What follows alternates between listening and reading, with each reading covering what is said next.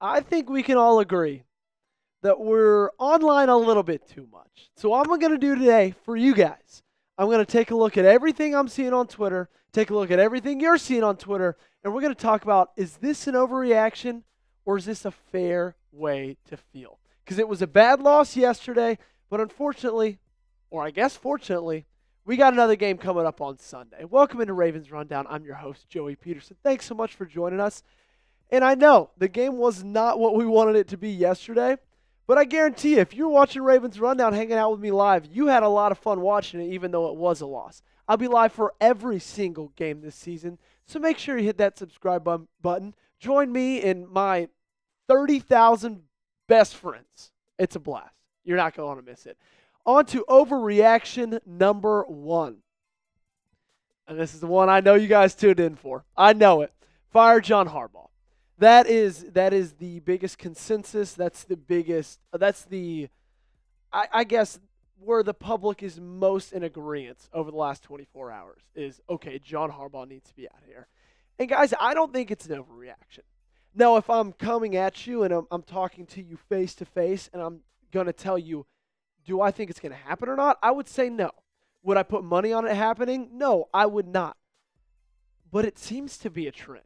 Okay, and it's not like this is the first time something like this has happened. It's not like it's the second or third. Guys, this seems to be happening a lot. And I know you know it because you watch all these games.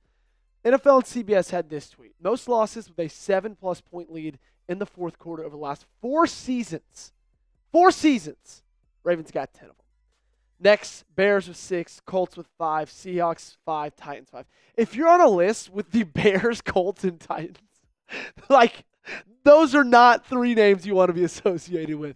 I can promise you that. And it's not just the fact that we're not closing games, right?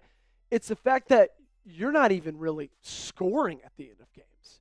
You're not really even, like, doing anything in the fourth quarter. Since the start of last season. Last season's 13-4 season, okay? Mind you, it's not like this team was 2-15. First quarter, outscoring opponents by 62 points. Second quarter, outscoring them by 80. Third quarter, outscoring them by 52. Fourth quarter, Ravens are getting outscored by 4 points. You saw it in the first game against the Chiefs. You saw it yesterday against the Raiders. Not only are they not finding ways to win games, but like yesterday, it seems like they're actively finding ways to lose them. And I think that's my biggest shtick with John Harbaugh. And that's my biggest shtick with the whole coaching staff, is it seems like there's kind of a common denominator over the last 4 seasons. So what do you guys think? Should the Ravens fire John Harbaugh? Is it time for them to part ways? I think it might be. You guys let me know in the comment section. Type Y for yes and type in for no. Overreaction number 2. Derrick Henry is washed. The king is washed, everybody. I think this is an overreaction. I really do. I know that he hasn't been there on the stat sheet if you look at the last 2 games. I know it hasn't been anything incredible. He's only broken off a couple of long runs. And since with the Chiefs and the Raiders games, 31 carries, 130 yards, 4.2 yards per carry with 2 touchdowns, which that's a nice addition to that. But guys, 4.2 yards per carry isn't bad. 130 yards over 2 games. I know it's not what we're used to seeing Derrick Henry get in his career, but I think there's 2 reasons as to why he's struggling. I think number 1's the offensive scheme. And I know Todd Monken looks happy up there, but I don't think he should be because it seems pretty obvious. It goes almost back to like 3rd grade football, it seems like. When Derrick Henry's on the field, it's pretty obvious it's going to be a run. And when Justice Hill is on the field, there's like a 70% chance you're going to pass the football. And so it's like, it's confusing to me why this offensive coaching staff is continuing to do this. Why there's no mix-ups. Why Justice Hill is getting more snaps than Derrick Henry over the past 2 games, each of them. And it just seems like it's an easy fix. It seems like it's something that you literally learn when you're playing football when you're 10 years old. Hey, if number 14 is on the field, he's their best player, He's their running back. They're going to run the football. That's just that. Okay? And so it's like, what I'm wondering is can Todd Monken, like, why isn't he figuring this out? We're going to see on Dallas on Sunday. Can he figure it out? And then you got to look at the offensive line, too. I know that the offensive line has been such a big gripe, and it's been such a target of focus over the last couple months, and it should be. The rotations confuse me. Why are we rotating in at right tackle? That seems like it's messing up the flow of things. It's obvious it was a huge mistake to let guys like Morgan Moses and Kevin Zeitler walk in the offseason. I think this team thought they could maybe just go in there, throw whoever they wanted to, and it would all be okay. And I don't know if that's the case.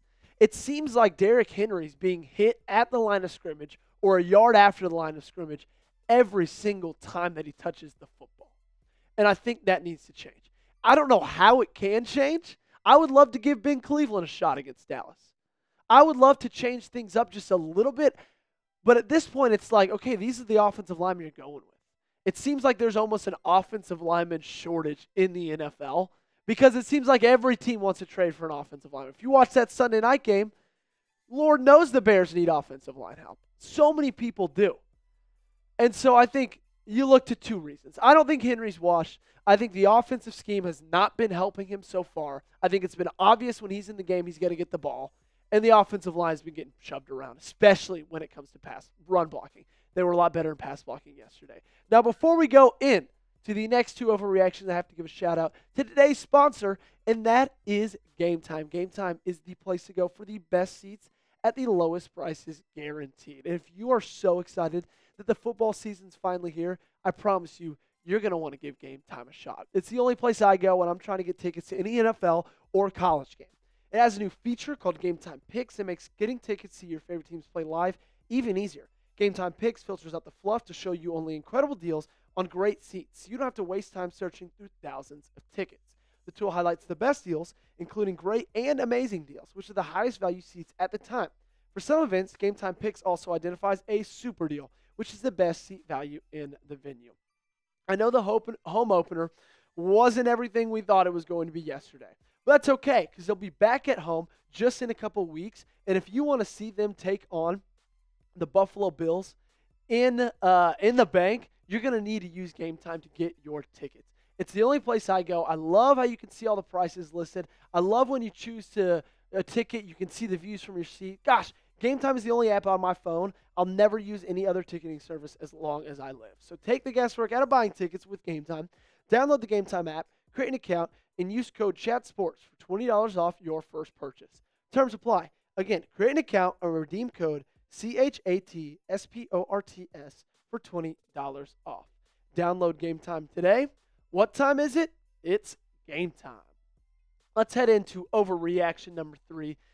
And that is the pass defense is a problem. And I'm not picking on Marlon Humphrey by choosing his picture. We'll get into him in just a little bit. It's a problem for everybody, and that's why I don't think this is an overreaction, okay?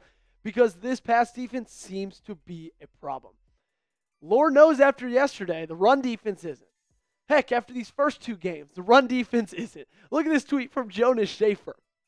After week 2, with tonight still pending, the Ravens have the NFL's best run defense and worst pass defense. 49.5 rushing yards per game allowed. First in the NFL. 2.7 yards per carry allowed. First in the NFL.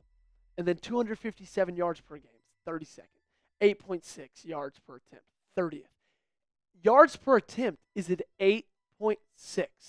And I gave us the excuse yesterday. I said, okay, game 1, you're playing Patrick Mahomes, who at the end of his career, there's a chance he goes down as the greatest quarterback ever. But game 2, you're going up against Gardner Minshew. And he wasn't just dinking and dunking, guys. He wasn't. I know a lot of times that's his game, but if you look at the pass chart right here, guys, he was pushing the ball downfield. He had, 9 completions past the 10-yard marker. It just seemed to me, and I don't know if y'all felt this way yesterday, it seemed like the Ravens were in zone far too often. And it seemed like guys like Brock Bowers, Jacoby Myers, Devontae Adams were just sitting in zone. And I know people are hearing this and be like, oh, but pass interference against Brandon Stevens wasn't. Well, guys, we're not talking about that right now, right? I agree it wasn't a pass interference, but Gardner Minshew lit you up for almost 300 yards, 78% completion percentage for Gardner Minshew. Pass defense needs to be looked at. I don't know if you start with the pass rush, even though that wasn't the problem yesterday. I don't know if you play less zone. I don't know what you do. I think it's going to help when Nate Wiggins gets back in the lineup, but I think Zach Orr's got to do something about this pass defense. What do you guys think is the Ravens' biggest weakness? Do you think it's the pass defense? Because after 2 games, that might be it. You guys let me know in the comment section down below. The last overreaction of the day, number 4, the season is over. I saw this in the comment section. I saw this on Twitter. I saw people, Ravens are going 0-17, blah, blah, blah. Guys, this is an overreaction. The season's not over. And you know why? Because that guy right there. And I know I've been harsh on Lamar. Yesterday I was. A week ago I was. And there's areas I need to see improvement in. There's areas I need to see improvement from in him. I think that's the way it's supposed to be said. Whatever. He's got to get a little bit better. But the fact that you have him on your team, and you have what I believe is still one of the best rosters in football, guys. I know you might be listening and are like, what are you talking about? We're 0-2. Guys, I still think this is a top 6, top 5 roster in the NFL. It's just going to take a little while for this thing to gel together. But once Lamar starts stepping up, and once he stops trying to be Superman and is just okay with being Clark Kent, sometimes you just need a guy who can make the throws, okay? And I'm not saying he didn't do that yesterday, but I need to see him to do it on a little bit more of a consistent basis.